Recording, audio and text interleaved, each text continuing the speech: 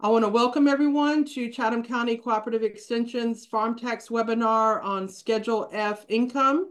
Guido, it's all yours. Thank you. Thank you, Debbie, and greetings and hello to everybody. I see we've got about 40 folks online thus far, and I hope that last week was pretty good.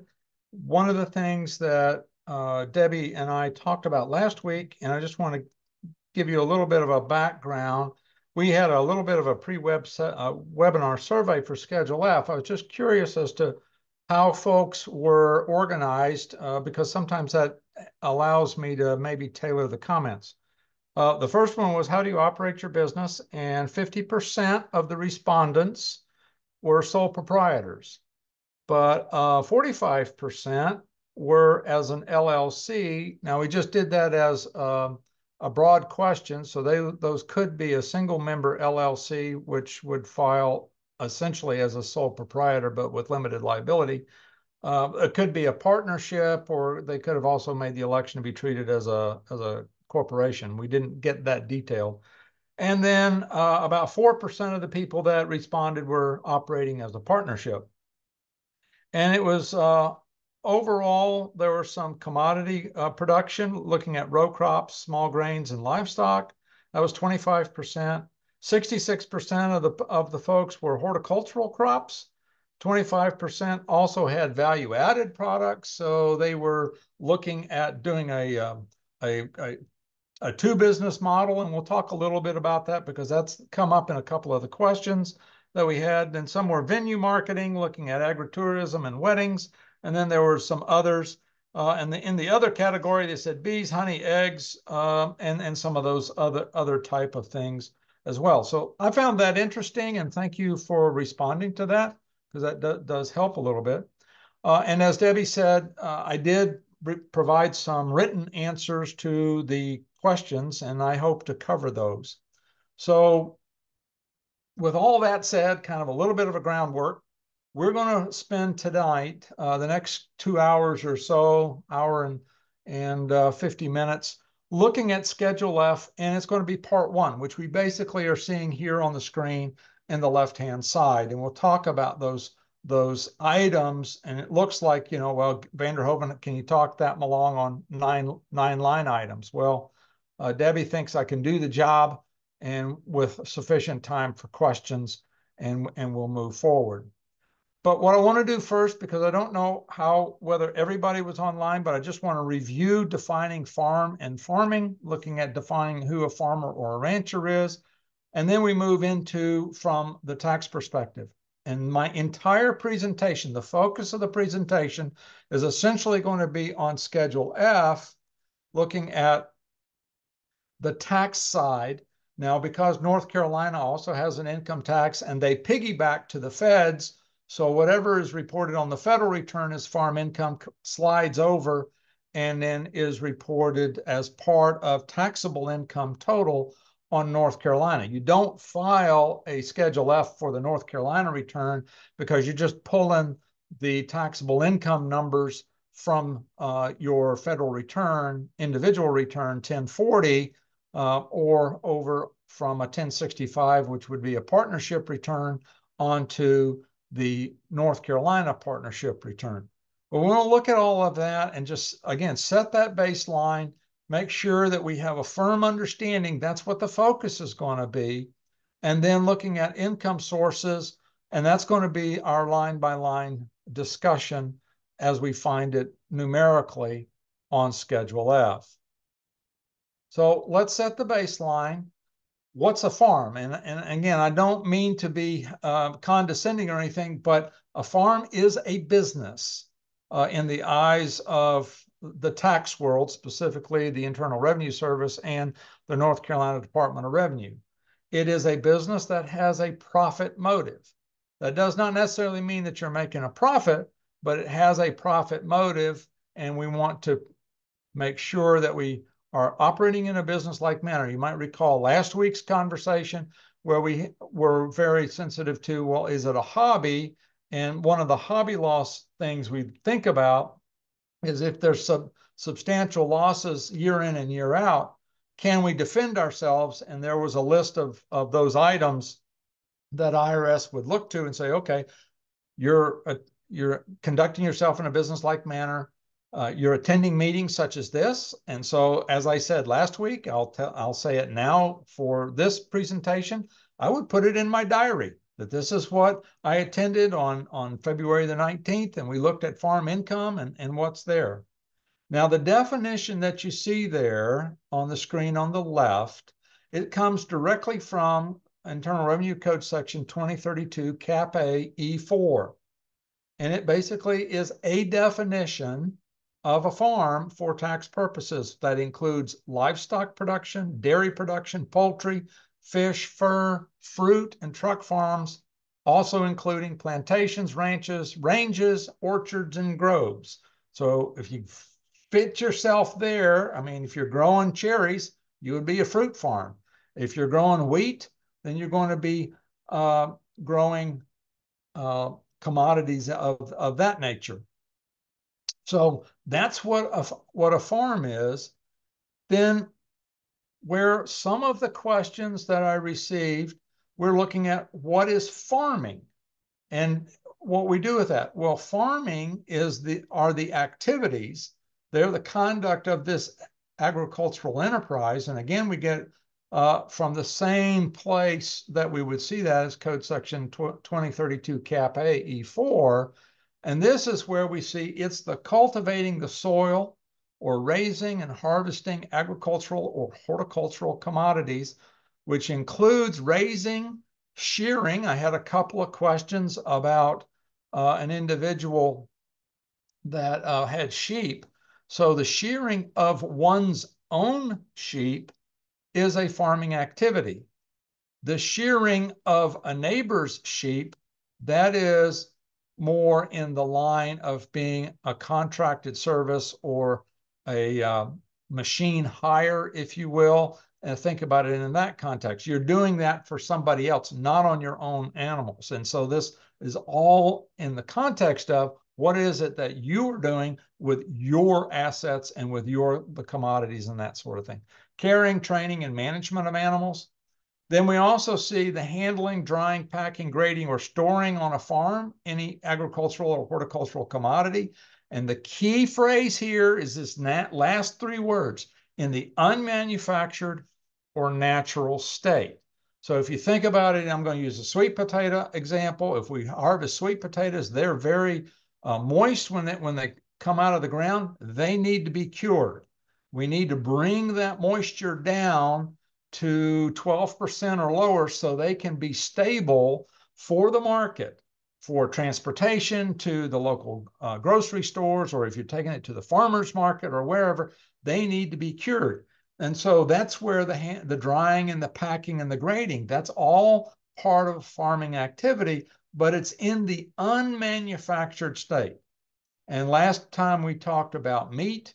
Meat is a processed product. It's value added. So it is not in the unmanufactured state, because in the agricultural context, that would be the calf, that would be the market hog, that would be the market goat, that would be the lamb that's going for lamb chops or leg of lamb, those kind of things.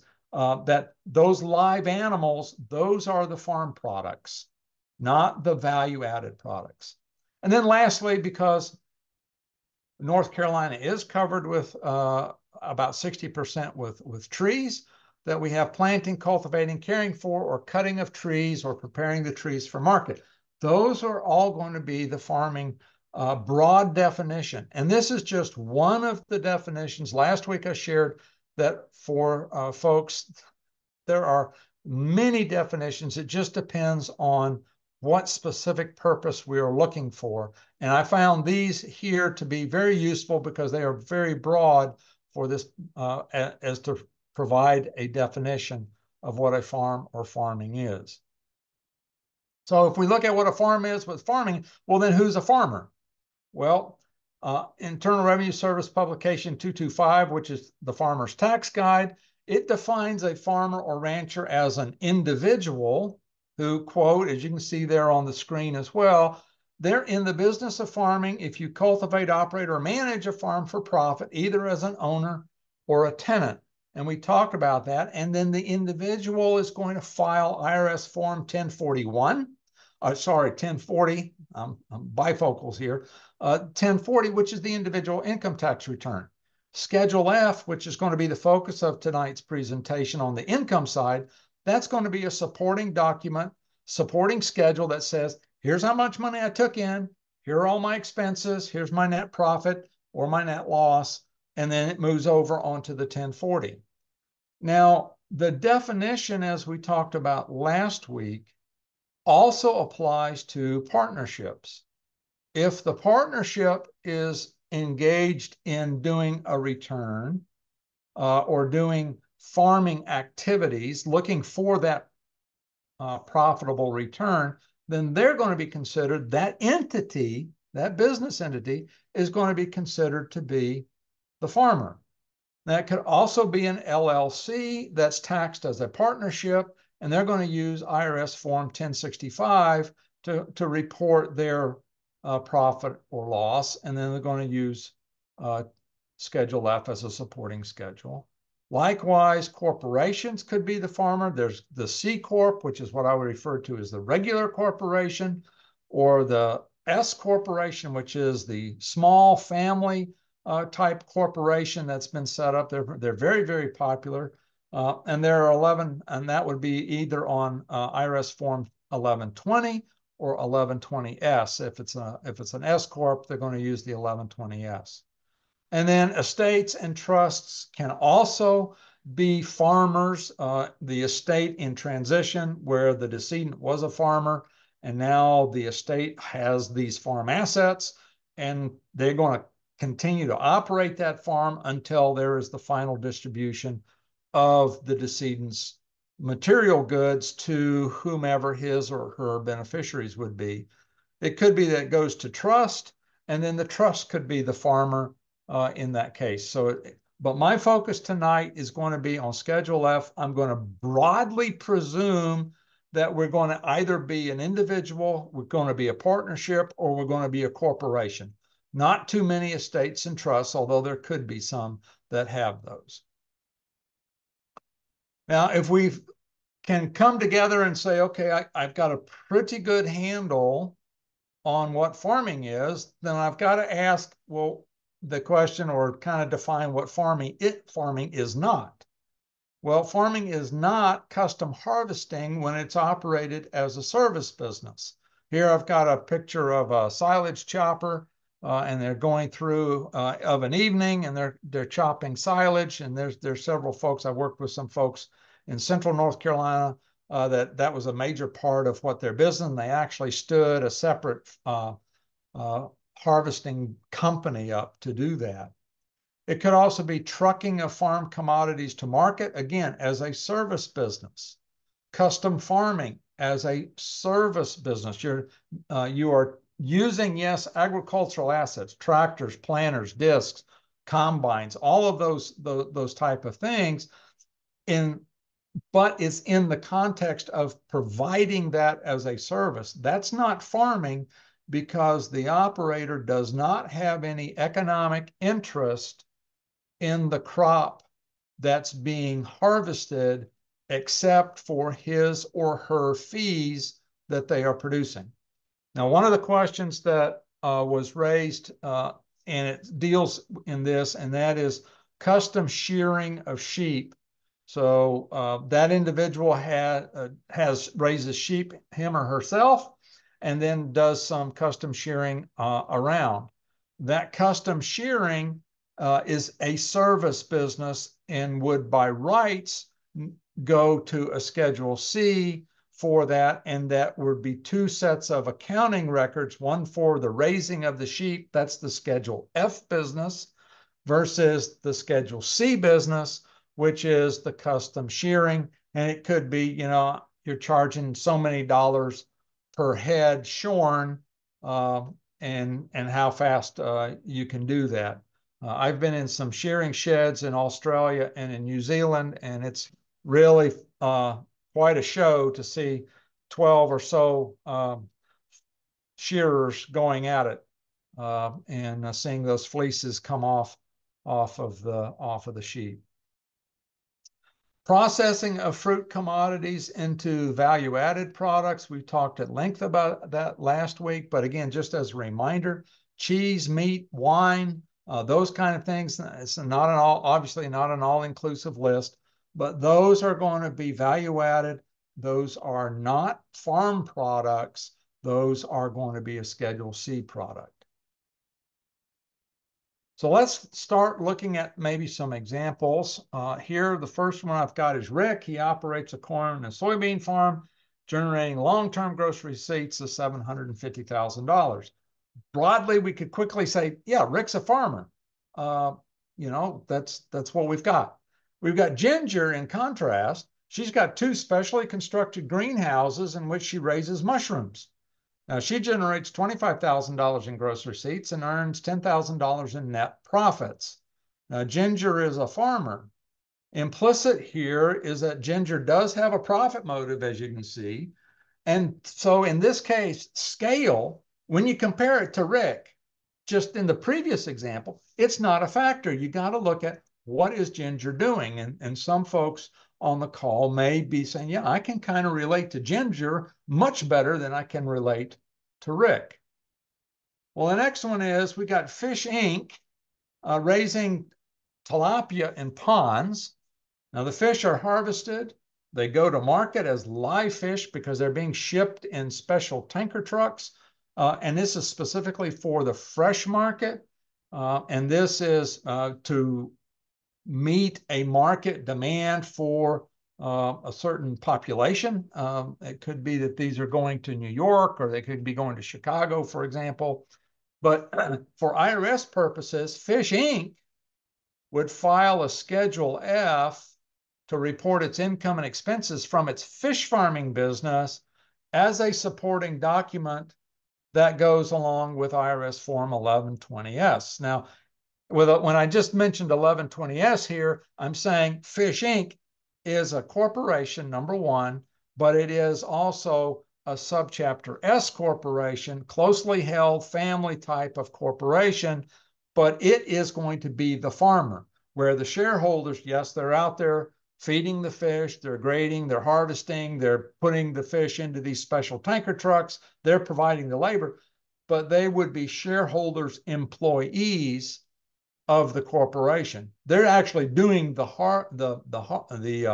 agricultural farming work, but they are doing it as agents of the farmer, which in this particular case is Fish Inc., and it happens to be a corporation.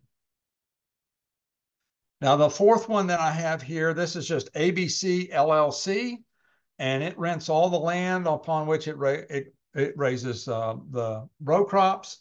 Now, ABC is a 3-member LLC, A, B, and C, just to keep it kind of simple. And it's engaged in the business of farming, even though it doesn't own any land. Remember back in that definition, you could own it as an operator, or you could be as a tenant farmer. Well, here, ABC rents the land. ABC LLC is going to use Schedule F to report its income and expenses as a supporting document. And because we have 3 individuals that are members, it is a partnership. So we're going to use IRS Form 1065, which is the partnership return, to report that income. And we move that through, and that Schedule F still is very, very important, because it also helps for both of these last 2 examples to illustrate that these folks, the members of the LLC and the shareholder employees of the corporation, Fish Inc., are going to qualify for any farmer type benefits that might accrue to them through the tax code. So we would have to see what is going to be their total gross income, and it would be prorated to them based on their equity position on either the corporation or in the LLC. And we would want to see that, okay? So here, we'll just broadly introduce this, and we've talked about this, but this is the form, and I'm going to assume that most everybody is using cash method of accounting. There might be one or two that might use accrual, but in my almost now 40 years of experience, I've only had about 4 farms that I personally have worked with over that time that used the accrual method. Everybody else was using the cash method. And so this is what the form looks like. It's the 2023 form that we have. And yes, the sole proprietor farm business is going to use Schedule F, which is the profit or loss from farming, to report these income. But as I mentioned just a moment ago in those previous examples that we just looked at, Schedule F can also be used by partnerships, corporations, trusts, and estates to report this farming activity. And as we will see tonight and on Wednesday night, it kind of makes it easy because Schedule F uses the language of production agriculture for the reporting of the taxable income. Okay? So, line by line discussion is where we're going next. And again, I'm going to look at this from a farmer and rancher's perspective. My mindset is a sole proprietor, but some of my examples are going to be for a partnership or an LLC or a single member LLC. We'll switch back and forth because I think that that is pertinent relative to the responses that we've had. But before I go on and jump into the first part, are there any questions from the crowd We that just are had online? we just had a couple, Guido. Is raw fleece before marketing a commodity stored? What was that first word, Debbie? Raw fleece. Okay, so the raw fleece, so I'm assuming it's coming off of a sheep, it's been shorn. It might be, sometimes they also use the term, it might be a greasy fleece or a dirty fleece. That's going to be a farm commodity or a farm product. It's the wool. Sometimes to try to get a better market price, the fleece is washed on the farm and then is baled along with and then sold as a bale. I mean, and this would be large, like the 20,000 ewe flock that I saw in New Zealand. I mean, that's they're harvesting the fleece off of that. But the fleece in the raw or in the greasy or in the dirty context, either washed or that's going to be an agricultural product. Okay. The other question was, is renting out part of my land in order to allow another farmer to harvest hay considered farming? Okay. Farm rent, depending if it is a cash rent, so let's say $100 an acre just to keep the math easy, that is going to be rental real estate activity. Even though you're renting farmland, it is a return from an investment that happens to be hay meadow. So that is not farming. If, however, you are renting the land on a crop share basis, 50-50, and you get 50% of the hay, then you're going to have a special form. It's IRS form 4835, which looks very similar to Schedule F, but it is crop share rental income. So whether it depends on what you do with your part of the hay, if it's done that way, it could, and if you sell it, then it's going to end up on 4835. You could have expenses such as prorated expense for insurance or property taxes or repairs relative to that rented portion of the farm. That would be all deducted on 4835 to get you a net rent value. And for some of the income tax purposes, that is considered to be farming. But if the questioner, if the individual that asked the question is receiving cash rent, that is not farm income. That's rental income, and that gets reported on Schedule E as an echo, which is page 1, and that's where we would report the rental income and deduct any rental expenses. Thank you, Guido. That's all the questions for this section. Okay, very good. All right. So let's move on. Oh, hang on. One more just came in. Okay, no problem. We're doing well. We're Last doing minute well. there. So if I sell homemade bread and other similar products at my farm produce stand, a value-added product, where is this income reported? That's going to be reported, should be reported on Schedule C, because you've got a bread business. If you're baking the bread, if you raise the wheat and grind the wheat, the Chicken Little story, and then bake the bread, then not only are you a farmer raising the wheat, but you are also a baker baking the bread. And the bread is not in its original state. The wheat kernel would be in the original state, or the wheat berry, as it were. The bread is a value added, as the questioner correctly stated, and that should be on a Schedule C. So there would be potentially 2 different businesses. Okay, we have some late breaking questions. Thank you. Are dried herbs or flowers for tea considered value-added products? So these are just herbs that are picked and dried. Okay, so that gets into a little bit of a gray area. My answer would be that they are not value added because the taxpayer's intent was to produce the tea. Now, where I'm going to deviate slightly is if that tea is blended. So you've got mint, and you may have some other teas, leaves, or whatever, and you blend it and you come up with a blended tea.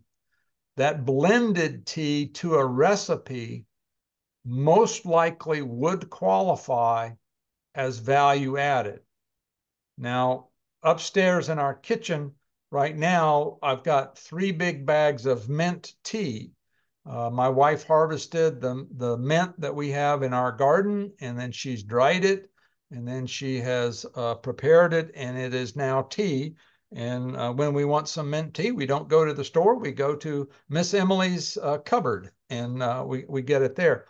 That tea was just, or that mint was just naturally dried in the sunshine, and then she just packaged it. So it hasn't changed anything except that it's dry and it is stable to be held long term. But if you're mixing two, and you got several different teas or several different herbs like rosemary, and you might be putting rose hips in there or something of that nature, to a recipe, I think that could blend over to value added because of that recipe. Okay, thank you. Let's go ahead and move on. Okay, very good. You. Yep. Okay. So this is going to be, and we're going to see line by line, and we'll have snippets here of, or screenshots, I guess is the more appropriate term, of these lines. So the first thing we'll see here on Schedule F is basically what I'm referring to as the information block. And it's got the place for the name of the business owner or the proprietor. You can see that on the scene. You've got the social security number. You also have whatever is the principal crop or activity. You've got the activity code, all of those things. We find those in the instructions. What are the farm activity code? That's at the bottom of Schedule F. So when you print out both pages of Schedule F, we only, for cash purposes, will use page 1.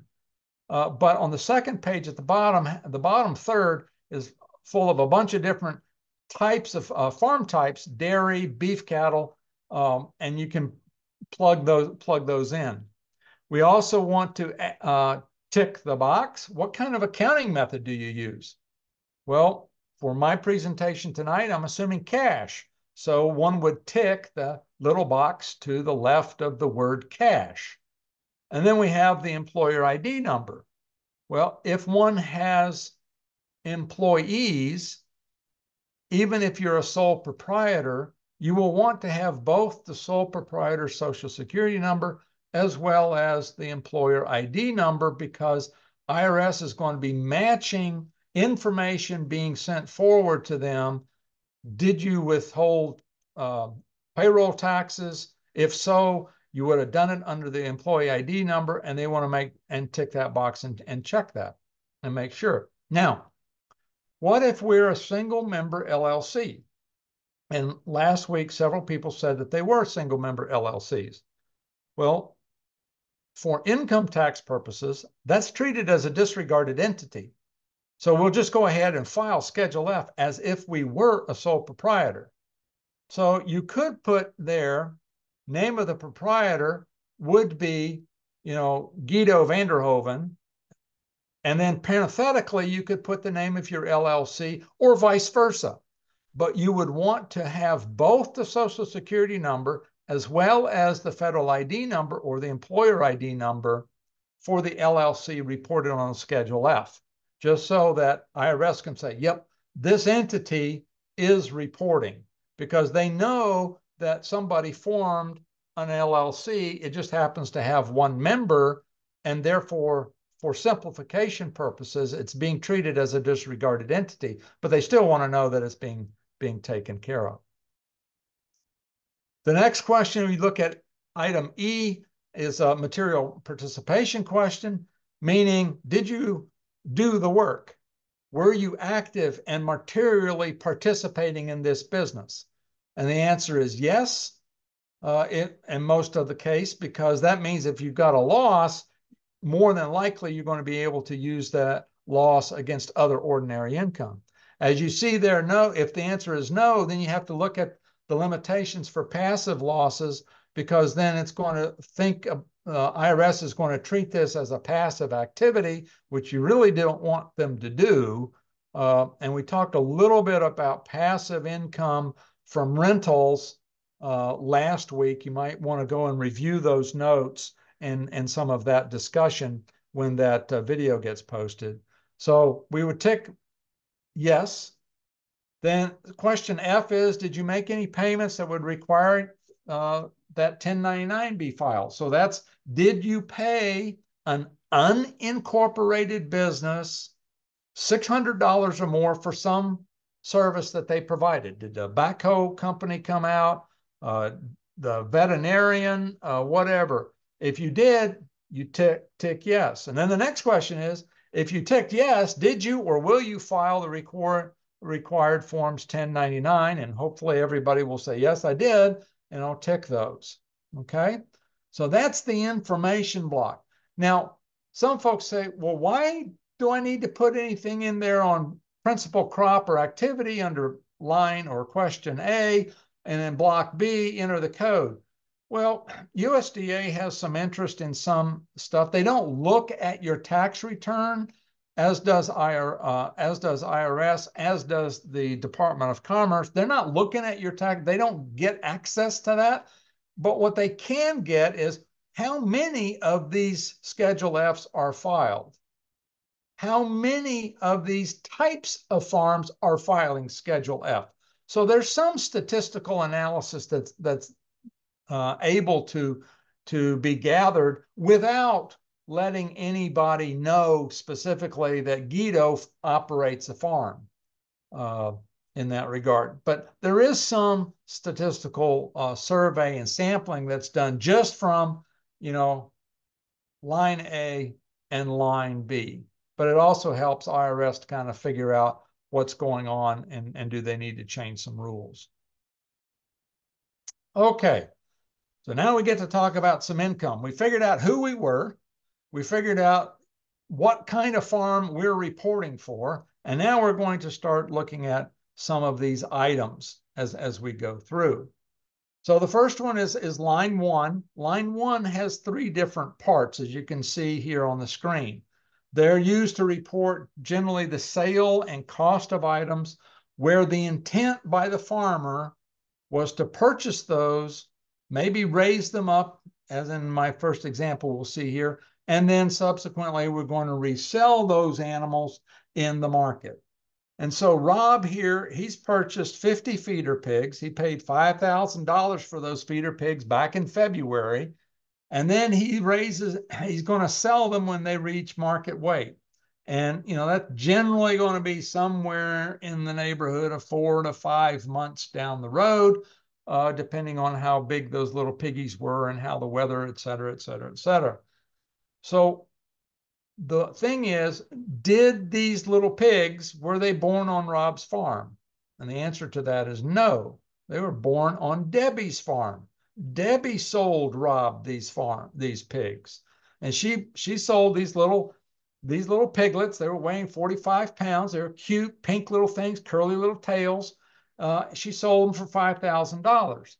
Well, then Rob took them, brought them home, and he started feeding them and taking care of them and husbanding them.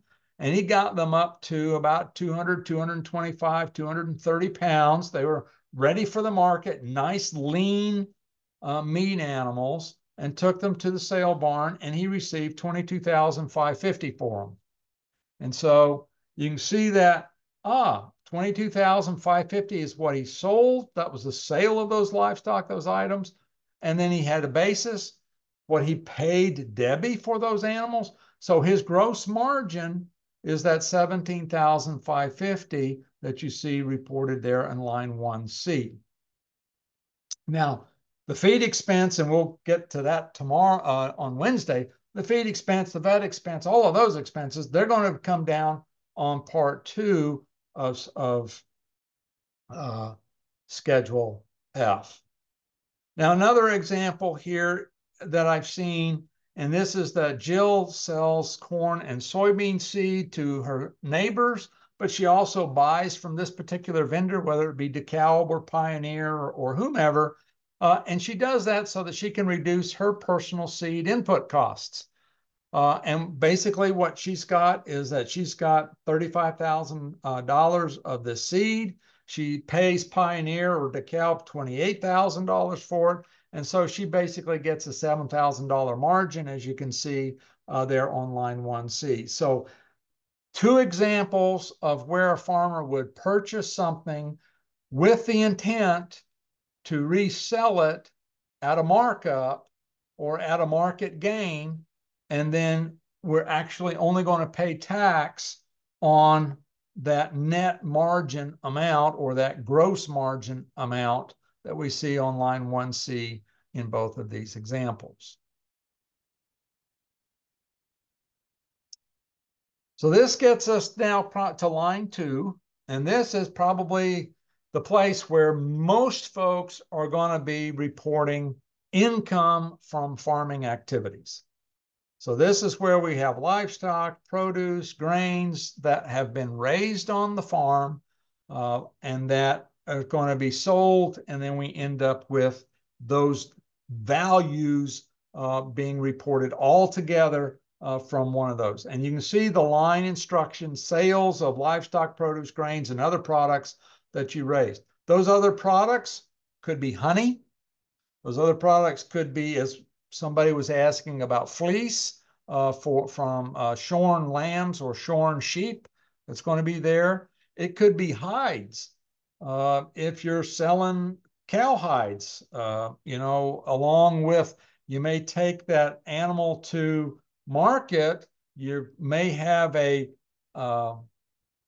meat business, but what do you do with the hide? Well, you might be selling that to a tannery, and so that would also be a Schedule F type of business. So let's look at some of these examples and kind of go through these. I think they'll make sense. So here, our first individual is Amal. She raises figs and dates on her farm as a single member LLC. She happens to be in California. I've just mixed it around a little bit.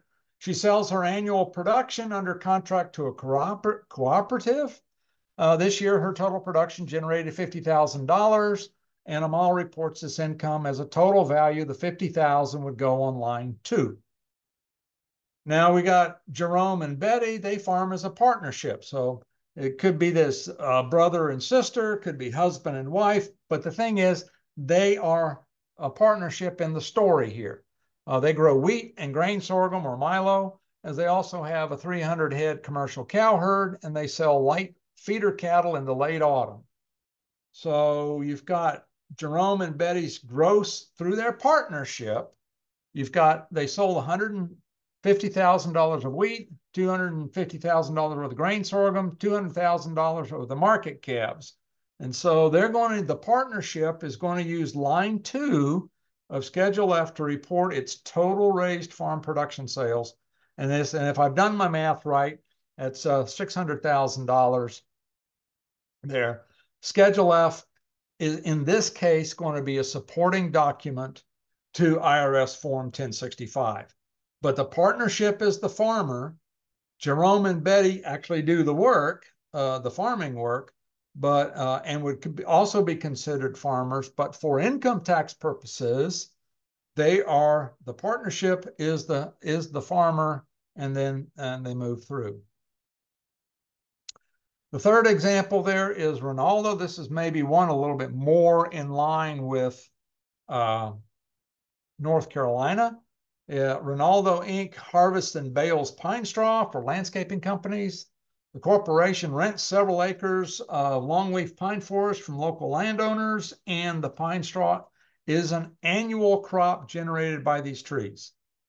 And because it's an annual crop, it's not a timber crop. And this year they sold $60,000 of pine straw bales, and that's going to be reported, or could be reported, on line 2 of Schedule F, because it makes sense there. And again, Schedule F is going to be a supporting document, a supporting form. In this case, again, it's an 1120S, so it's a sub S corporation, closely held, small family corporation that folks would be using. Now, just a couple of things, just as a caution regarding line 2. And in 40 years, I've seen this error over and over and over again. As a matter of fact, I had an email exchange last week with somebody who said, I was doing it this way, and I had to explain to them that it was probably a little bit different. So that is that raised breeding dairy or draft animals. Now, these are the adults. They could be breeding sheep, they could be breeding beef cattle, they could be dairy cows, dairy sheep, dairy goats, or draft animals. I'm thinking of draft horses, but you could also have bullocks, depending on where they are. And some folks do use those type of draft animals even today in 2024. But if those animals were born and raised on the farm and then utilized as either a breeding animal as an adult, or as a dairy animal, or as a draft animal as an adult, then it is incorrect when they are sold to report them on Schedule F, because they are actually part of the factory for the market product. Let's look at this particular example here. Jose operates a dairy, again, as a single member LLC, and reports his income and expenses on Schedule F. Now, his milking herd averages about 100 cows. He has on average at any one time 60 baby to springing heifers, and he's replacing anywhere from 20 to 25 milk cows per year. So he's turning his milking string about once every 4 to 5 years from his replacement herd. Now, if his long-term average was $750 per cull dairy cow, and right now they're probably getting more for that, but just for the example's sake, Jose in this case is generating anywhere from $15,000 to $18,750 in cull cow sales. Now, the animals, even though they're raised on Jose's farm, they're not reported on Schedule F, but they are reported on Part 1 of the IRS Form 4797, which is the sale of business assets. Because the purpose of these dairy cows of Jose's was to produce milk. Milk was the farm product in this case, and that milk sale would go to line 2.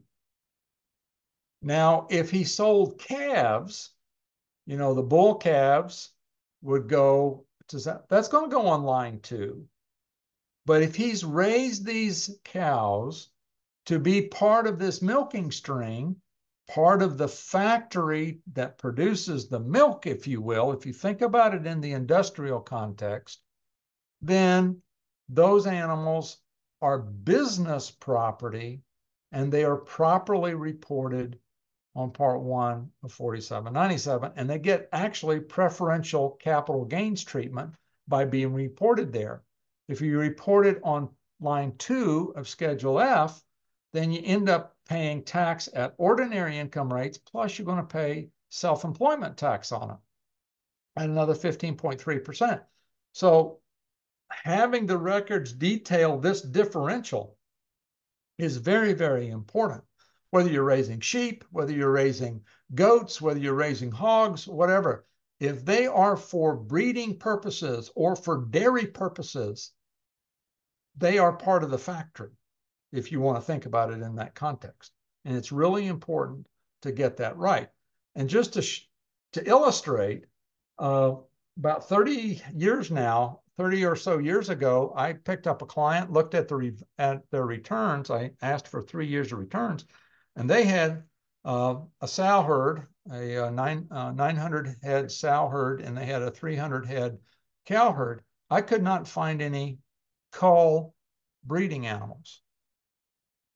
I discovered that they were reported on Schedule F. I amended 3 years of returns, the open years, and got him back the money that he had overpaid. And when I did so, I said, I've just paid for my services for the next 20 years.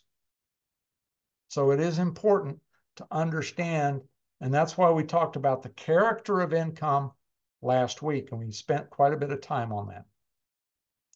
Caution number 2 is thinking, and this does apply somewhat to North Carolina because we do have quite a bit of integrated production. I don't know how much of the folks online participate in that, but just to be fair and complete in the conversation, even though in this case farmers raise an animal product, the reporting of that income may not be found on line 2. And what I'm showing here is in the case of raising pigs or poultry as part of an integrated production system, that income should be reported on Schedule F, line 8, which is other income. And the example that I'm using here is that we've got Alan operating a farrow-to-wean operation for a national integrator. Alan owns the farrowing barns. He provides the labor, the utilities, and the repairs to his buildings and to the equipment that's in there. But the integrator owns the sows and the piglets, which the sows bear and birth. The integrator also provides feed and veterinary supplies. Alan is paid on a piglet delivered basis with possibilities for premiums based on the feed conversion of all of the animals under his care, as well as a number of live animals that were birthed and delivered. And at the end of the day, he is going to receive a 1099 NEC because this is a custom service business. And in this case, I'm using $425,000 because he does not own the sows or the piglets. And line 8 made accounting easy for when we had something called the DPAD, the Domestic Production Activities Deduction, and that was available prior to 2018. We now have something called the qualified business income deduction. It's a little different with things, but it's important, again, to be very consistent and knowledgeable in our record keeping. So that covered basically line 1 and line 2. I'm wondering, Debbie, are there any questions? We we do have some questions. I'm noticing people are sending me private questions. So if anybody is a little shy about publicly writing your question in the chat, feel free to send it to me privately. Okay, we're just gonna run through these. I'm gonna Guido, just to give you a time check, it's 7 o'clock. So Yep. Yeah, and we're about halfway through. okay, well, we got a lot of questions here. If I'm a sole proprietor, DBA, do I need to file to get an EIN, or can I enter social security number indefinitely? You use your social security number as a sole proprietor if you start hiring help, having employees, then you'll need to get a federal ID number. Thank you. I operate an LLC. I have an investor who holds 10% of my business as stated in our operating agreement. I was told by the North Carolina Secretary of State that I was not required to register as an LLC partnership. How do I handle this in my taxes? The investor is an LLC company held by a retirement account. Whose retirement account? If if it's the individual's retirement, this is a pretty complicated question because it really gets down in there. I On the surface, I would answer it's a partnership because you've got two members. You have the retirement account, and then you've got the individual that owns 90%. I hesitate to say that because the Secretary of State's office says you don't have to, which leads me to think it might be the sole proprietor's retirement account, so it's a related entity. But that actually is getting into a little bit of a legal question. But I would defer to the Secretary of State, but sometimes they can be wrong too. Okay. Line F is required for vet bills or contractors that I paid more than $600. When I had a concrete company pour for a pin, I don't understand this. When I had a concrete company pour for a pin, I put them under expenses. Did I do that wrong? Well, line F is just answering the question. You would report the expenses under supplies or repairs. The issue is did you pay that concrete company $600 or more? And was that concrete company an unincorporated business? If they were an unincorporated business, then they would have needed to have a 1099 NEC issued to them for that amount. Thank you. When you're talking about line 1, with the example you gave of Rob and the pigs, does Rob need to file a 1099 for the purchase of the pigs? No, you do not need to file any 1099 for commodities purchased. Okay. If a farmer buys a larger amount of something than he needs and sells the unused portion for what it cost him, so zero profit, does it need to be reported in line 1? You would want to do that because if the return was ever audited, you could show that I sold it for 20,000, I paid 20,000, I had zero gain, because they're going to see a $20,000 deposit when they review your checking account versus your tax return. So it's always good to report that. Okay. Do old layers that are sold as soup chickens go on 4797? I think those actually go on Schedule F because generally the layer has a 1 to 18, maybe a 24-month lifespan. Okay, I've got one more question, but before I ask it, excuse me, I'm gonna ask last call for questions in this section so y'all can be putting them in so he doesn't start when the questions start coming in again. Okay, now we're talking about honey. Okay. Or bees, anyway, beekeeping. When selling honeybee colonies, produce honey, or nukes too small to produce honey yet. Sorry, produce honey, or nukes too small to produce honey yet. Are the sales reported on line 2 or considered business assets? Those would be sold on line 2 because I'm assuming that those bees were gathered and grew on the farm, and so I would be more comfortable putting them on line 2, and I think that there is a Treasury regulation that supports that. Okay. My county indicated that I could allow a farmer to harvest my land for hay and that I could obtain farm deferment for my land by obtaining the farmer's cattle sale receipts. Could you explain this? Okay. What line would I report this income? All right. So basically what the county is saying is in order to qualify for PUV, present use value, then that property has to generate at least $1,000 worth of income over a consistent period of time.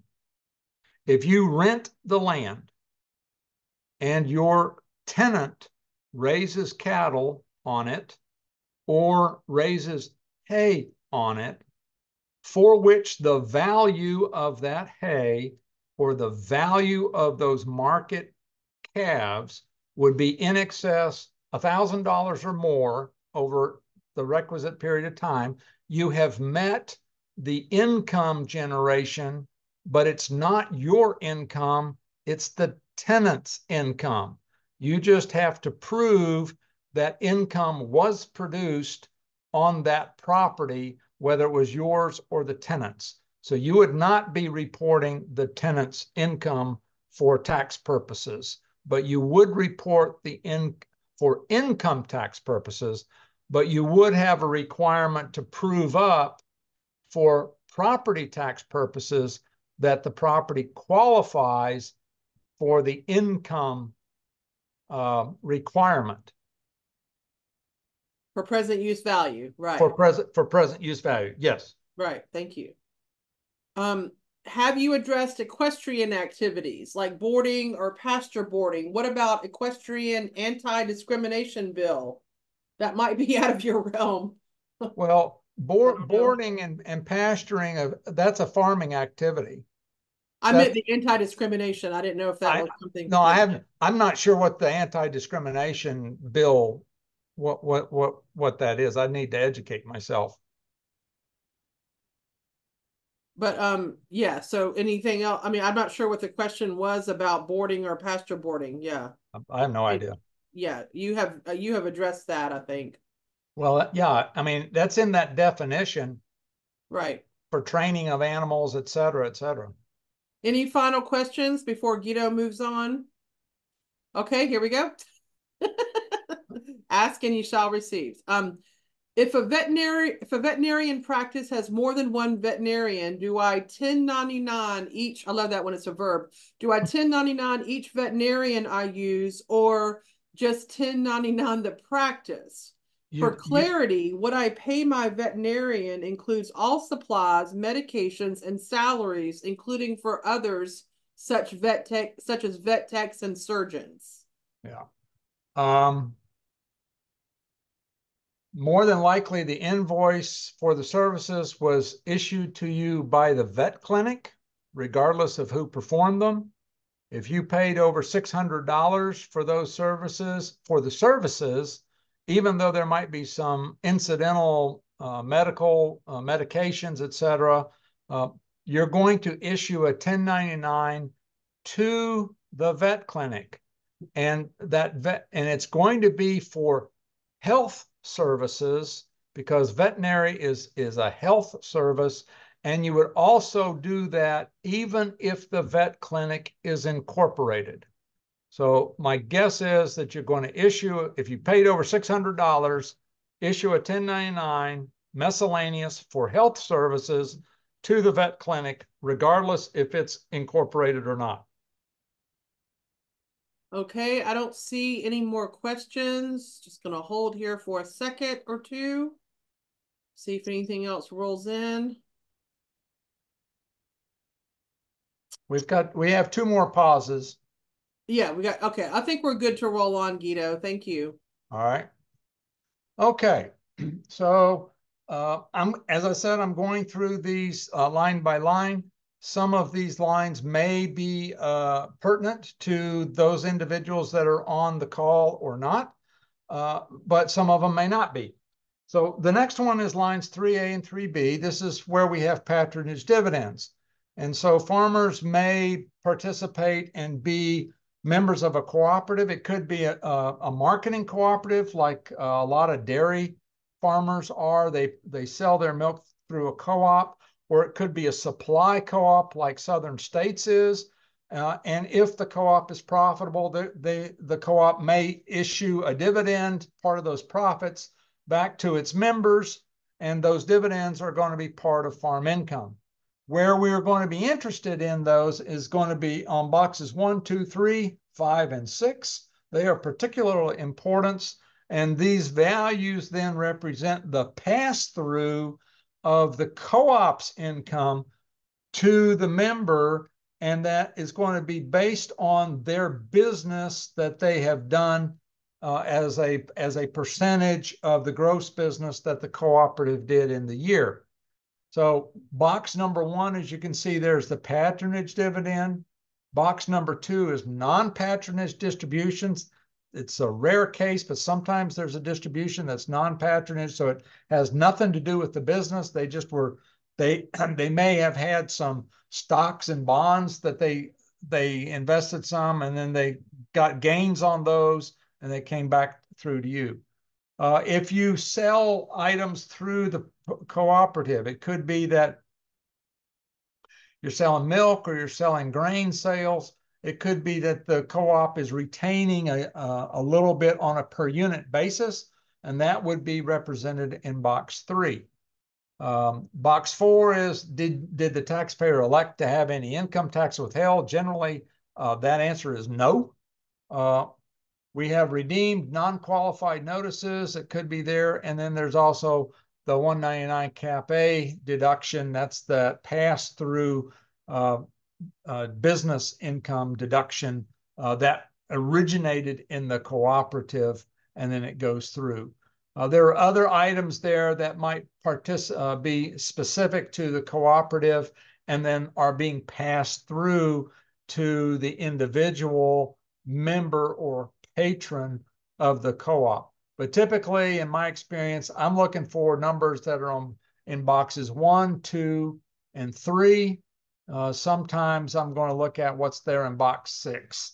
But if you use some software and you get down to this particular line in the program, it'll say, do you have numbers? Or you'll get a little screen that'll say, put the numbers that you see in the boxes, and then the software takes care of it and files the other any forms that are there. But when you get a patronage dividend, it's going to be listed there, generally on box 1. Here I've just got a couple of examples to show how this might be. You got Ralph operating a dairy, because I know that there aren't as many dairies in North Carolina as there used to be. But he sells milk to a cooperative. This year, the cooperative reports his patronage of $1,000, 300 of which is in cash, and 700 is retained earnings for the co-op to use in operations. But he's going to get box 1 of $1,000. He's going to pay tax on the full 1,000, even though he only got $300 in cash. And that's done so that he would have sufficient cash to pay tax on the full cooperative dividend. Additionally, there's some per unit retained allocations of $5,000. So the total taxable amount is going to be $6,000. However, he only received $300 in cash, and he reports the full $6,000 on his Schedule F using lines 3A and 3B, as you see illustrated there. Now, sometimes, depending on the cooperative, they will hold these capital retained earnings for a certain period of time, 20 years, 25 years. Once those retained earnings have reached that threshold of 20 or 25 years, they get paid back. And it is really important because you might get an individual might get two checks or two pieces of correspondence. One is with the patronage dividend, the other is with a already taxed amount of money. In my example here, $5,500, where the revenue is not going to be taxed in the current year because it was taxed 20 years ago. And Ralph's records should reflect the non-taxable nature of this particular payment. And now, typically, there's going to be some kind of notation that the payment is not taxable. It could be a phrasing like, this was previously taxed income. We're returning to you part of the capital retained in the past, yada, yada, yada, yada, yada. I belong to an electric cooperative in Kansas 30 years ago, and after 20 years, I started getting some of the capital retained monies back, and now I've been completely paid back from my time there. The next one is line 4A and 4B. These are government payments. So depending on what programs are available, what these farmers and ranchers, they could receive various payments from USDA or even from state agencies. And North Carolina's Department of Agriculture and Consumer Services has been pretty good in some years when they had some excess funds to help fund some environmental stuff and provide grants. So these payments are reported on lines 4A and 4B. And here is just an example of a 1099-G. And you use these for all sorts of different reasons and funding. You would see the box 1 is unemployment compensation. Well, by definition, farmers are never unemployed. They're always working. But for the purposes of tonight's conversation, for tonight's discussion, we're going to focus on boxes 6, 7, and 9. 6 is taxable grants. So I had a question that came in. It says, if I got a grant from the state for a wind tunnel improvement, is that taxable? Yes.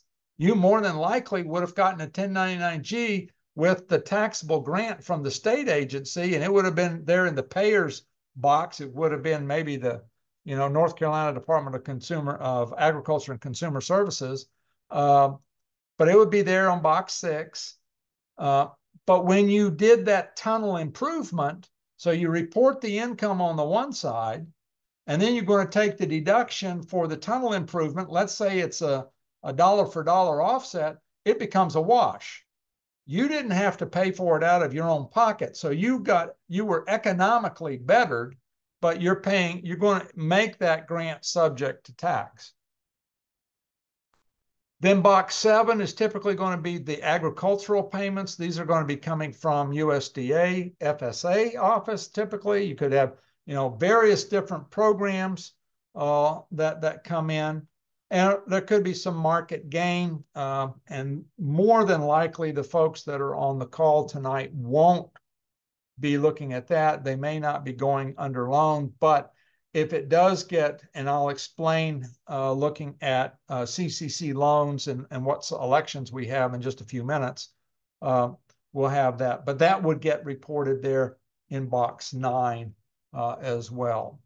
So just to reiterate, government payments are going to be reported on a 1099-G, as in golf. And boxes 6, 7, and 9 are going to be the ones that one would want to look at most commonly relative to production agriculture. And here's just some examples. So Louisa grows many types of vegetables, and she markets to local and regional restaurants and grocery chains. Now, in the current year, she's received an ad hoc government payment of $15,000 under the ERP 2022 program. Now, this is for disaster that happened in 2022.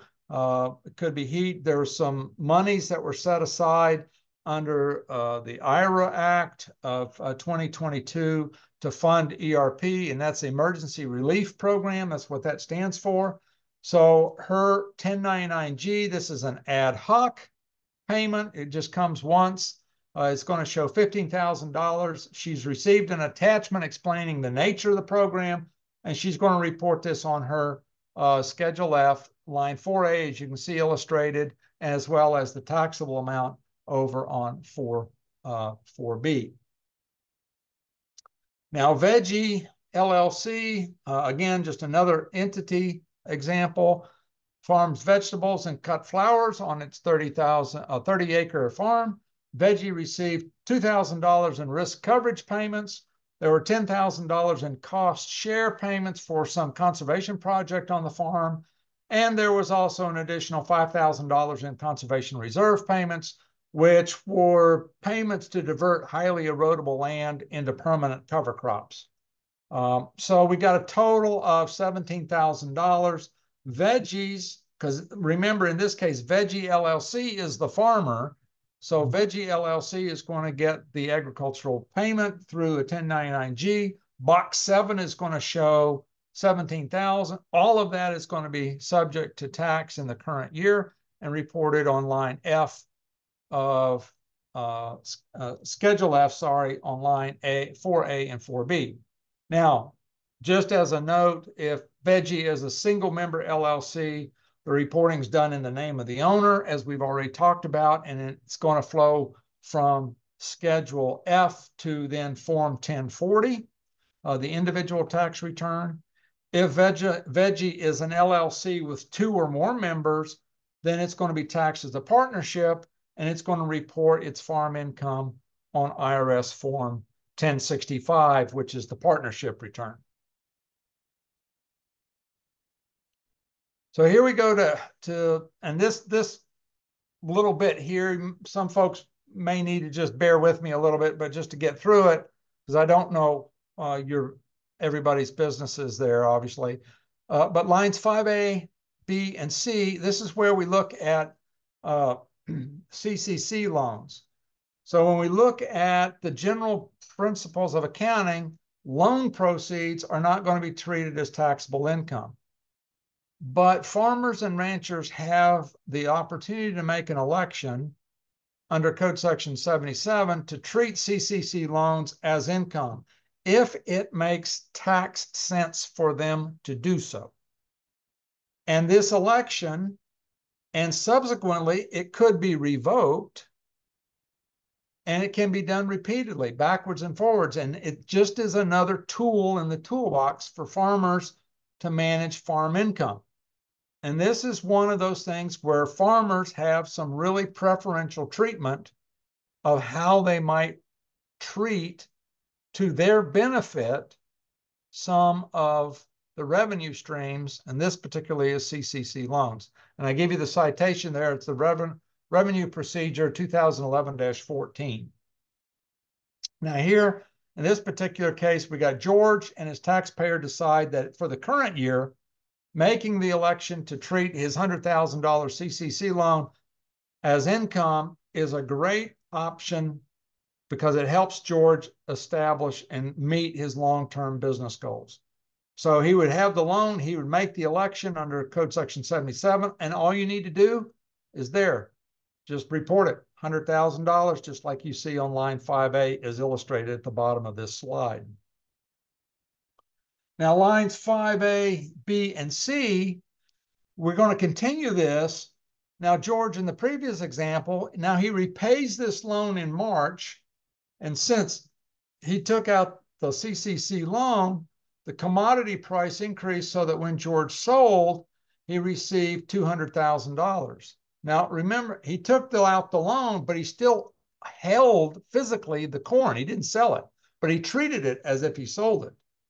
So the commodity price increased so that when George sold, he received $200,000. But because he had made the election to treat the $100,000 as income, he now has basis or cost in that commodity. And now he's going to report this as if it had been purchased for resale item, which is essentially what he did. He paid the loan off, $100,000, sold it for $200,000. But remember, last year we reported $100,000 worth of income. You don't want to pay that twice. And so you see that line 1C for the current year is $100,000. And this is really needing to have clear communication between the preparer and the farmer if this happens to be the case. Probably not applicable to many of the folks on the, but just show you how that works. Now, what happens if we treat CCC loans as loans? Well, here we wouldn't tax it. She received this loan as $150,000. She had anticipated that the price of corn would increase, kind of like what George did in the previous one, but that did not happen. And the local corn price was under the per bushel loan value. So in this case, it makes sense to forfeit the loan and then release the corn to CCC for payment. And that's when she's going to report it as on B, loans forfeited, $150,000, and then moves it over taxable $150,000. So that's, again, needs clear communication, what's going on the thing. And oftentimes this type of transaction is going to occur over 2 different tax years. So again, there needs to be good records as to what's going on. And if we see this, and this is the last one of this, is if we repaying the CCC loan at the posted county price, otherwise known as the PCP, Crops Inc. goes under CCC loan for $150,000, but does not make the election to treat the loan as income, so it's a loan. When the posted county price was $325, it repays the loan to the CCC with $135,000, then turns around and sells the corn for $145,000. Crops Inc. is going to get this CCC 1099-G for $15,000. Remember, they borrowed $150, paid back with $135.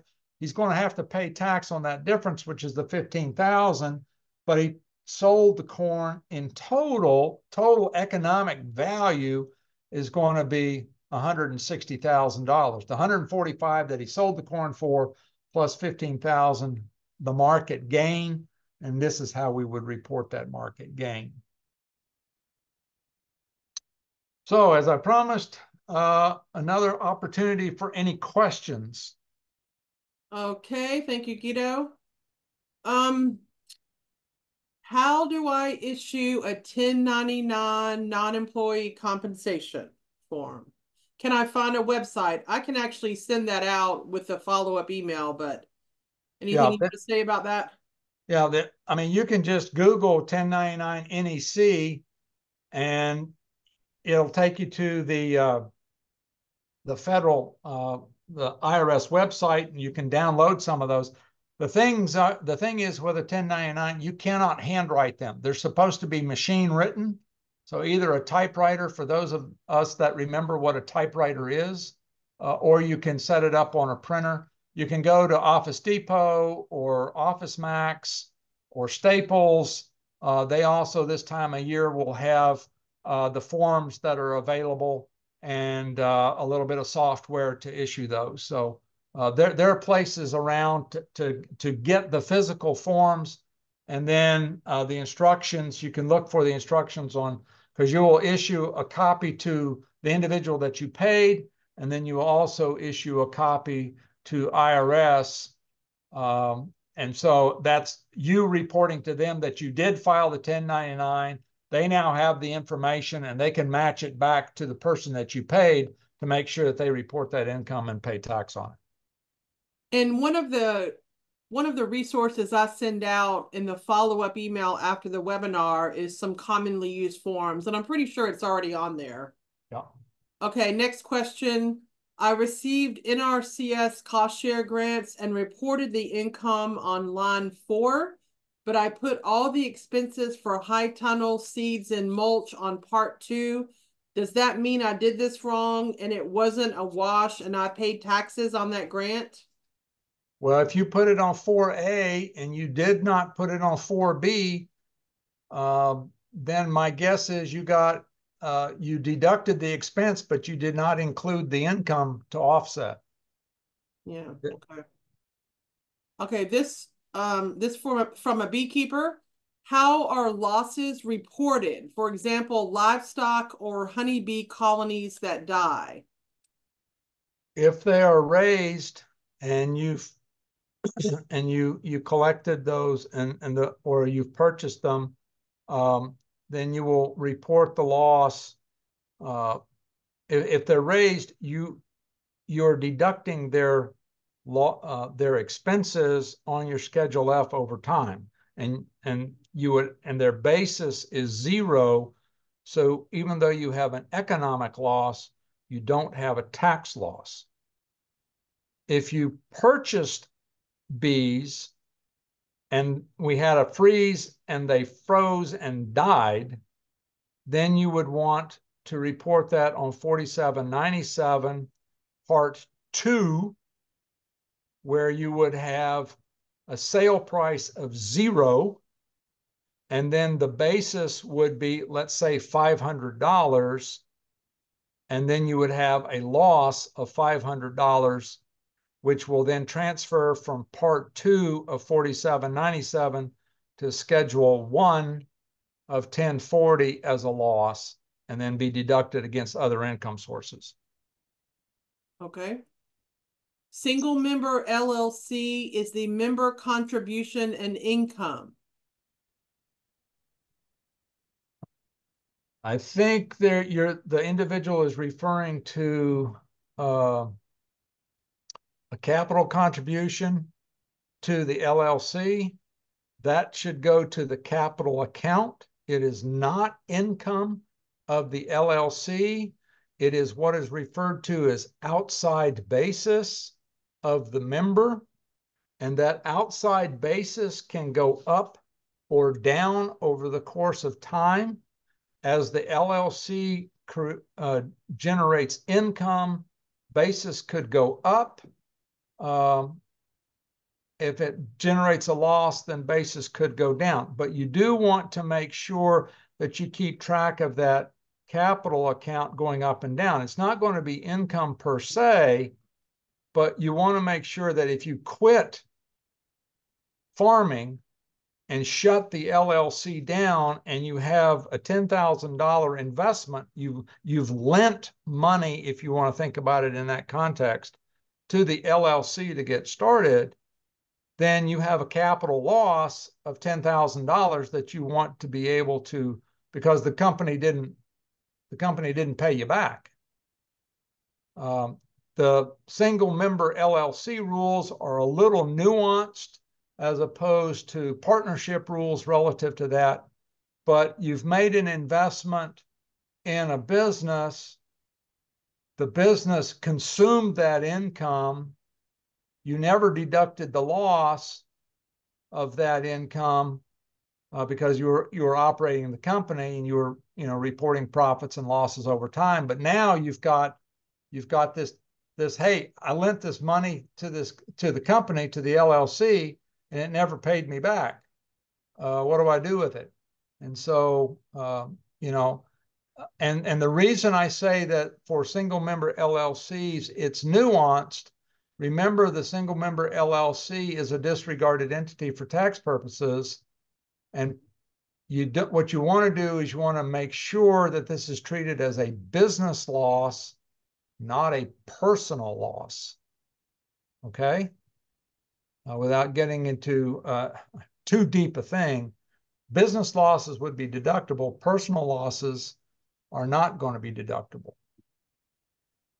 Okay. A farmer should issue a 1099 NEC, should issue to any service provided over $600 of worth, or are there only specific types of services that this pertains to? For example, as a flower farmer, I had a large permanent deer fence installed. Do I need to issue the fence company a 1099 NEC? Yes, you would, assuming that the fence company is not incorporated. If the fence company is incorporated, then you don't need to. Then the fence that they built for you, that would be an agricultural fence and would be a depreciated item. Okay. Next question. Keep it, go ahead and put more questions in if y'all have them, because this is the last question so far. As the owner of the LLC, who takes owner draws? Do I issue myself a 1099? No. Okay. If you're a single member LLC, you're disregarded. You're just taking a draw. And at the end of the year, you need to make sure that your draws did not exceed your income. Because if it did, then what happens is that's reduced your basis in that LLC.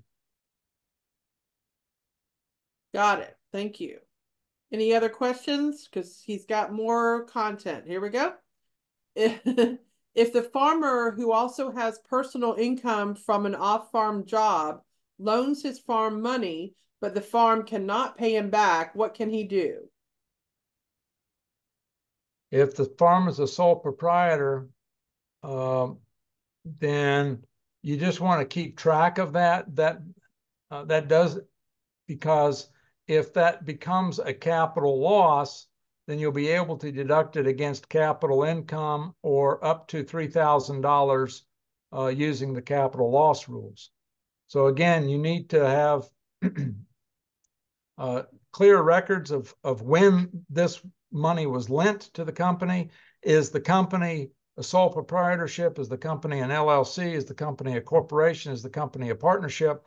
All of those things play into how fast and when one could take it. But more than likely, that's going to be a capital loss, and it'll be subject to the capital loss rules, no more than $3,000 of loss per tax year. Okay. If a service, a company is an LLC, is that considered an incorporated business and would not need a 1099?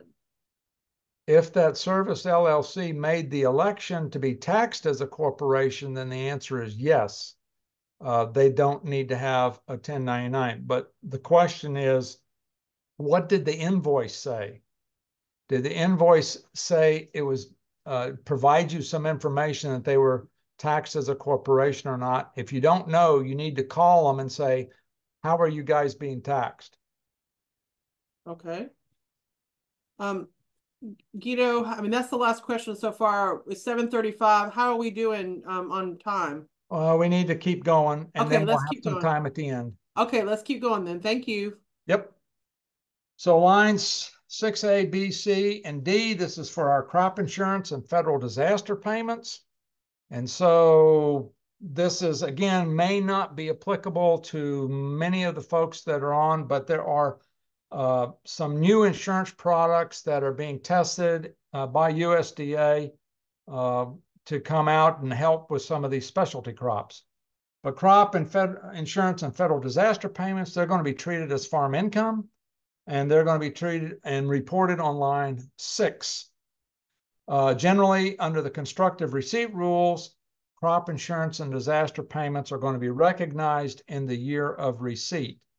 However, such payments can be deferred if the farmer's or rancher's business practice was to sell 50% or more of their crop production in the year following when that crop was produced. So it's very important to understand the business model of the farm.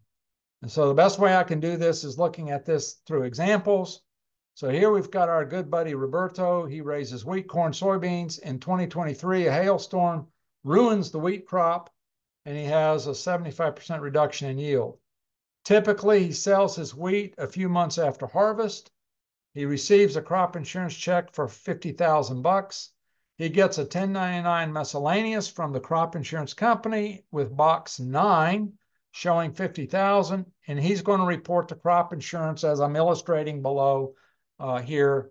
He'll put it 50,000 in 6A and also in 6B for the 2023 year. If, however, his business practice was to sell the wheat crop in the year after it was produced, he can make the election to defer that until the following year. And what the reason for that is so that he doesn't have 2 wheat crops in one year and can kind of keep his income level.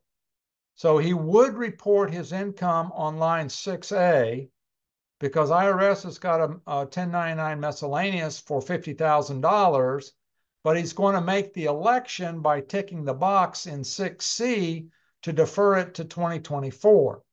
But you don't have anything over there on 6B or 6D. But for matching purposes, IRS knows that he reported the 50,000, but he made an election. In this case here, we've got Amanda raising milo, alfalfa, and soybeans. Her crops were flooded out. She got $200,000 in crop insurance, and she also had $150,000 in disaster relief because she was in a federally declared disaster area. And her longtime business practice was then to sell milo and soybeans in the following year. And so now when you look at the story, what we're doing is we're looking at the 2023. So her 2021 crop carried into 22. The insurance and the disaster payments, they came in the fall of 22. She didn't want to have two crops reported. So she elected in 22 to defer into 23.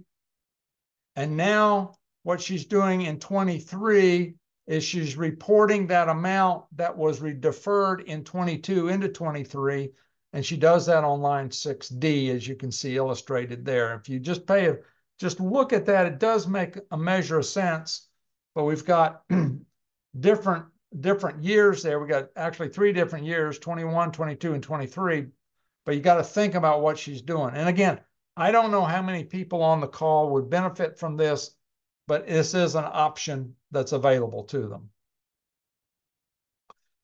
Now, we've had several questions over the course of the evening, but here we come to the custom hire. So oftentimes farmers are going to help their neighbors, something goes down, and this is going to be custom work or machine hire that's reported on line 7 of Schedule F as income. So here we got Ted, who bales hay for his elderly neighbor, Tom. Tom pays Ted for his work, machine time, and fuel, and this year that amount is $1,200.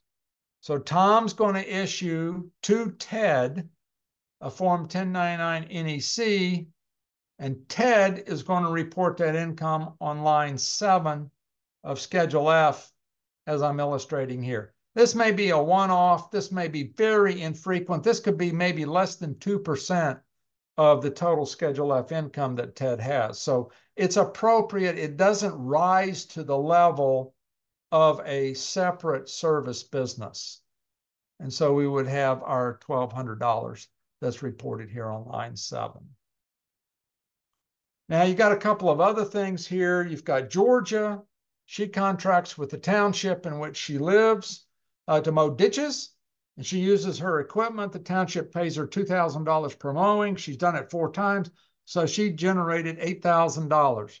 The township in this case is going to issue her a 1099 NEC for the machine hire.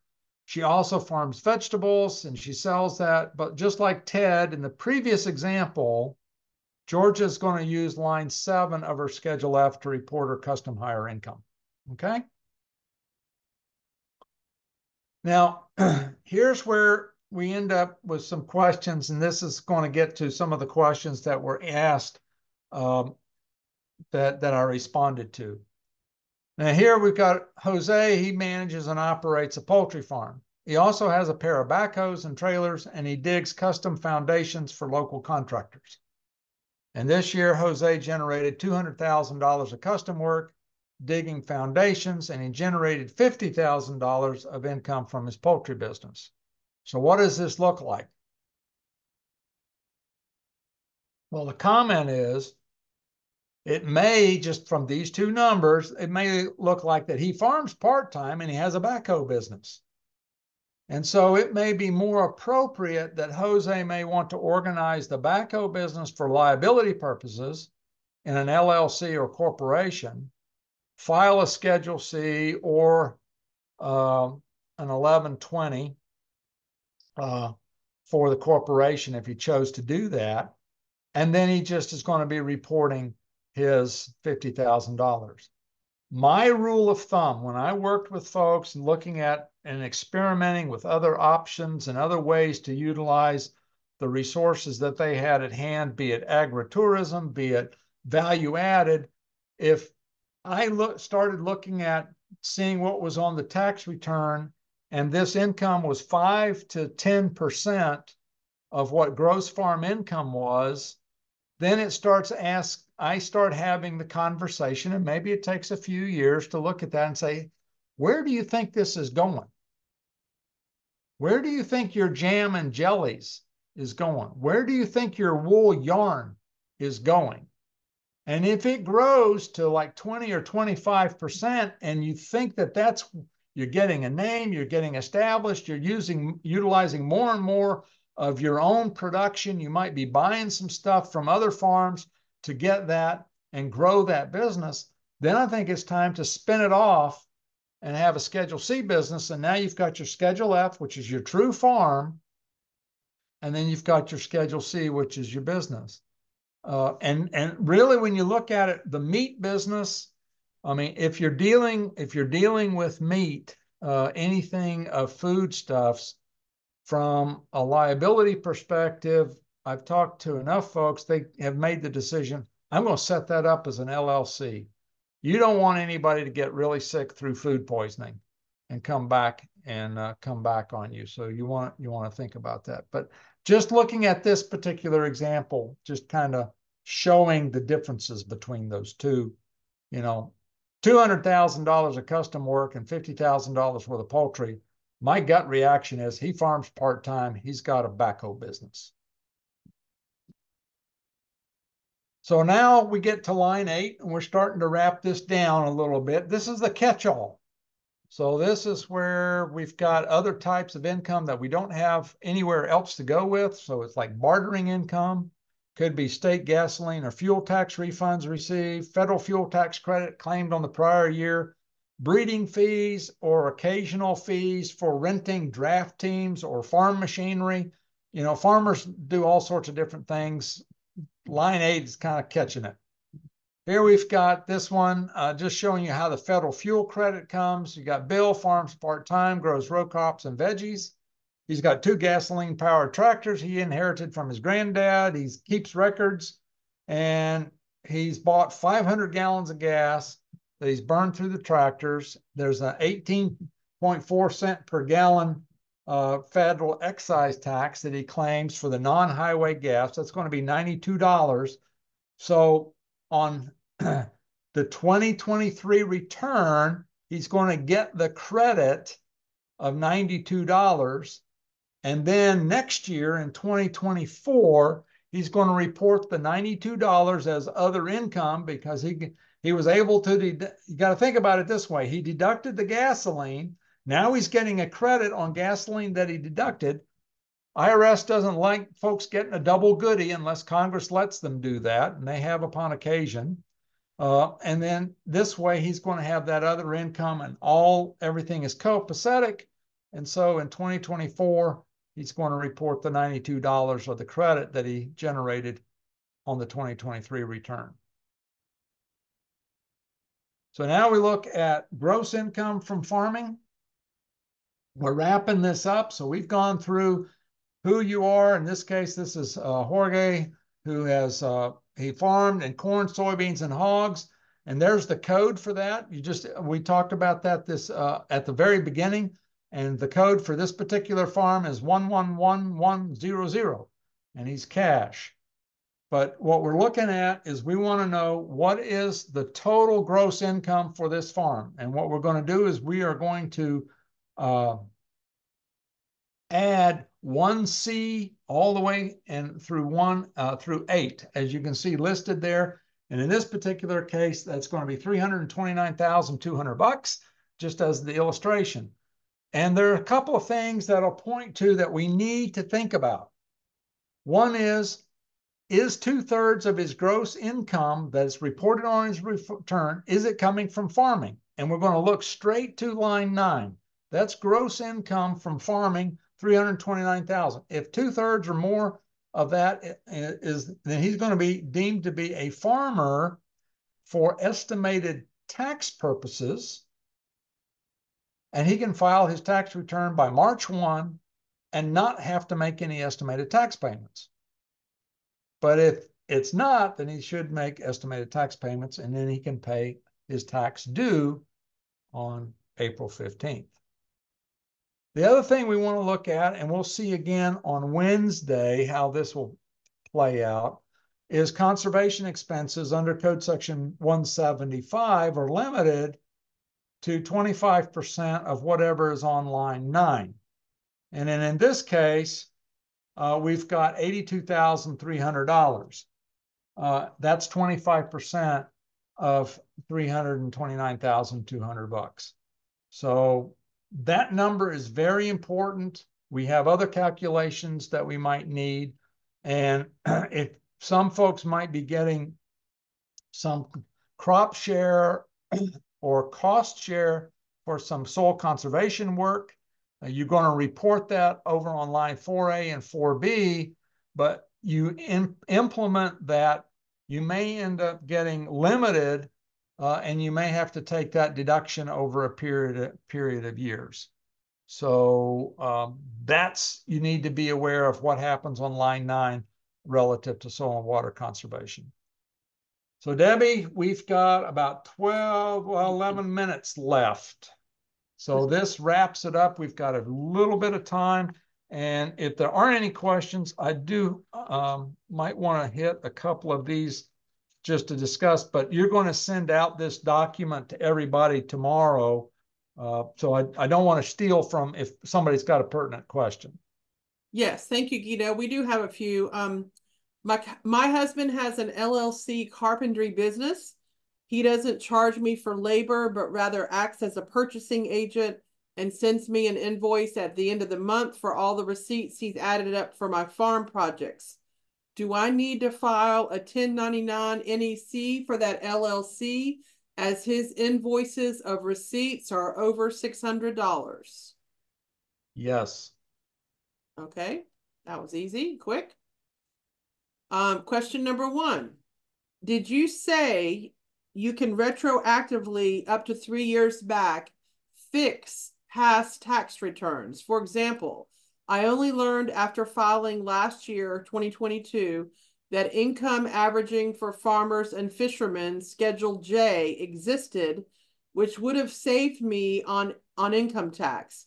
Can my CPA go back and reclaim overpayment of income taxes for years 2020 through 2022?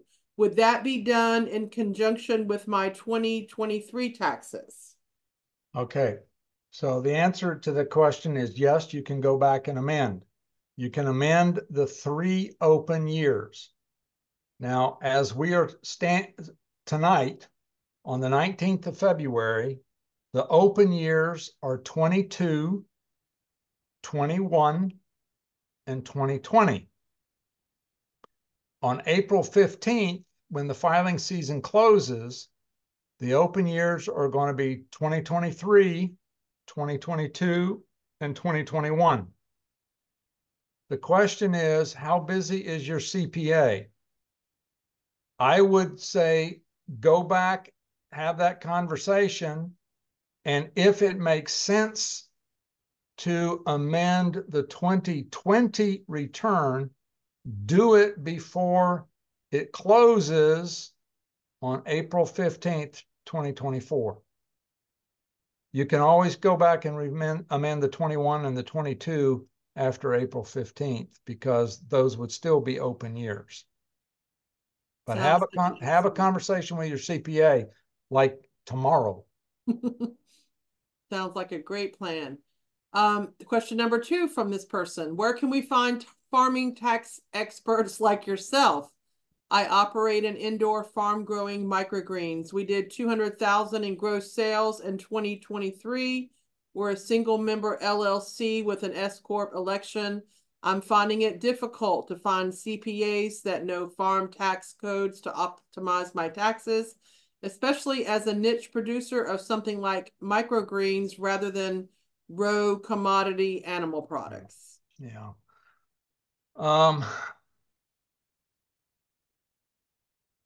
the best way to do it is to either contact the North Carolina NCA-CPA, the North Carolina Association of CPAs. You can also contact the North Carolina Association of Tax Practitioners, NATP, so the North Carolina chapter, NATP, and see if they have some individuals. I used to know a whole lot of folks in the 4 years that since I've left NC State.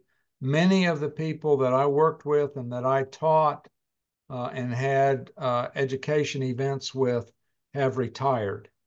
But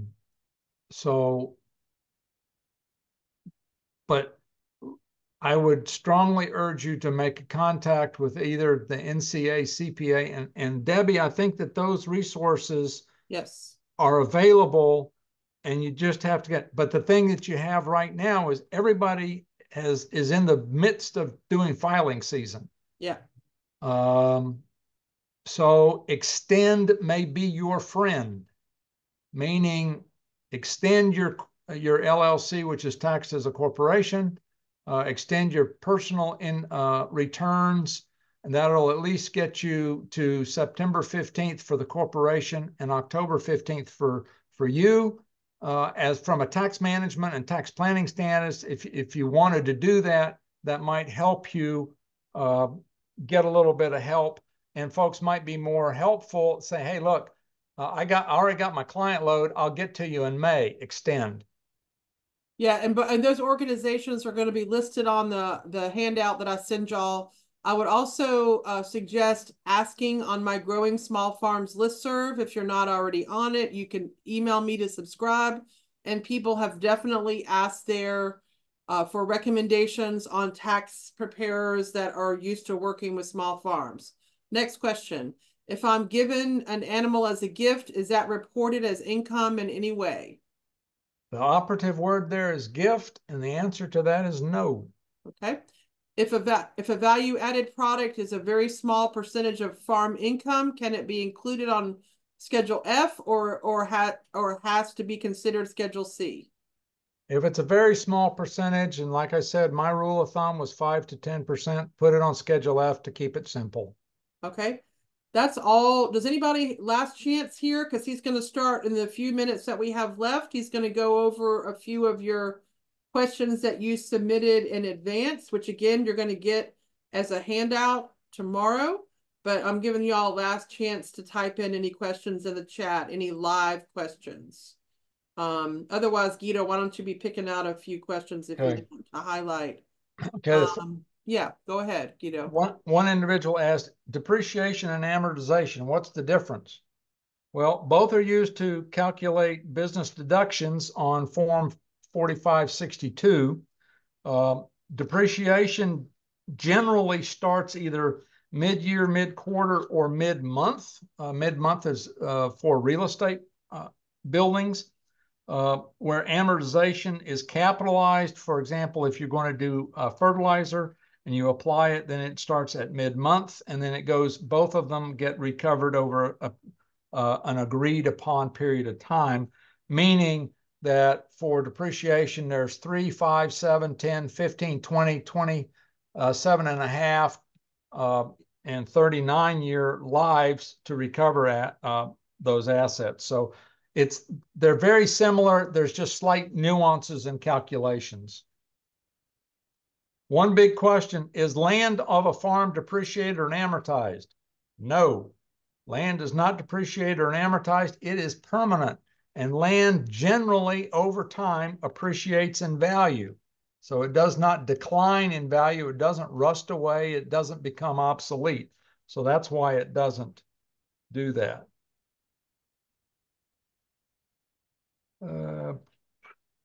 Okay.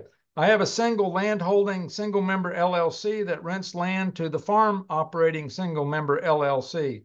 I used to report both entities as Schedule F on our joint form. Should I do a Schedule F for the LLC that's farming? Yes, you would use Schedule F for the farm return. How do I report the income expenses for the landholding? Well, that's the rental business, and that is going to be Schedule E. supplemental income, you use page 1 to report the income, and then any property taxes or repairs or whatever is recorded to that. But if you're related parties, then what I would suggest you use is have a written lease between the operating farm and the landlord LLC. The rent be at fair market value and be modeled after the Martin case. The Martin case is a relatively recent case, but the guts of that case is if the rent is negotiated as arm's length, fair market value of the rent. So if land is renting for $100 an acre, then pay $100 an acre, and also state that the landlord is not required to materially participate. In doing so, the rent is rent and then not subject to self-employment tax. And that's the reason, that's the tax court holding of the Martin case. And that's a really, really important case to be aware of. One here I want to look at, and I made mention last time. It was mentioned that the difference between tool and supply versus equipment was the value of $2,500. If it was below that value, you could put it off as an expense. Okay, so looking at the repair regulations, Congress passed a $2,500 safe harbor that has to be a written accounting policy that states that the business was making the election to treat items which would have a useful life greater than 1 year, thus depreciable, but they're going to be treated as an expense because they're less than $2,500. Therefore, anything less than or up to $2,500 can be deducted as ordinary and necessary expense. The key is that you need to have a written accounting policy that says that this is the election that you're taking relative to these items. A follow-up question was, what about, for example, parts of a fence, wire, post, nails, etc.? Each individually may be $2,500, but put together, they're more than $2,500. Well, the question there is, are you building a new fence? If you're building a new fence, then you have to capitalize all of that cost until that fence is completed and put into service. So let's say you've done that and you spent $6,500 on this fence. Then you're going to list that fence as a depreciable asset, and then it is eligible for Section 179 expensing. So you would capitalize, determine the end value, put it into service, and then you use Section 179 to expense. That's the correct order of things to do. And then you correctly deduct that. If it's repairs, if it's just simply repairs, I'm buying some wire, I'm buying some posts, I'm putting in repairs, those are ordinary and necessary in and of themselves. So the question really is, what is your intent? Are you building new fence or are you repairing? And if you're building new fence, you need to capitalize, and then you need to depreciate that fence under the depreciation rules. We've already answered that one indirectly. Oh, one is here. This one's really important. Are you allowed to write off farmers market membership fees, farmers market stall fees, and the fees that we pay on credit card and debit card sales made through Square? And the answer is yes. Those would all be ordinary and necessary because you are taking your products to the market and you've got a transactions cost or you have a capital cost to be able to get there. And you would put those generally on line 32. You could just put those as market fees or credit card fees. If you want to put it at one item, that's fine, but you got several lines. I would put market fees, and then I would put credit card fees from Square on it. They're deductible expenses. They're part of the cost of doing business. I like this one. And this will be the last question, unless something pops up. I've got livestock guardian dogs. They protect my chickens from predators. They live with the chickens 24/7. I deduct their veterinary expenses, taxes. If my vet or feed store decides to charge a service fee of 3%, if I pay using a credit card, can I include the cost of the fee as an expense? Yes, just like I did. It's just it's a transactions cost. It would be a feed cost. It would be a vet cost. You just throw that all there. So, but Debbie, I notice I'm just a little bit past 7 o'clock here on my time, so we're a little bit past 8 there. Yep. I would encourage folks to kind of review some of my answers that I provided to the questions. So I'm going to shut up and I'm going to stop sharing my screen. Thank you, Guido. We thank everybody for attending tonight. And just as a reminder, I'll be sending an email tomorrow morning with a new Zoom link. Don't try to use the same Zoom link, and new handouts. Take a look at those. And we will see y'all back again on Wednesday night at 6 o'clock. And remember that when we expect to run a little bit past 8 p.m. our time. So just be prepared for that. If you're not able to make it past 8, you can just watch the recording. So thanks for coming and have a good night. Good night, all.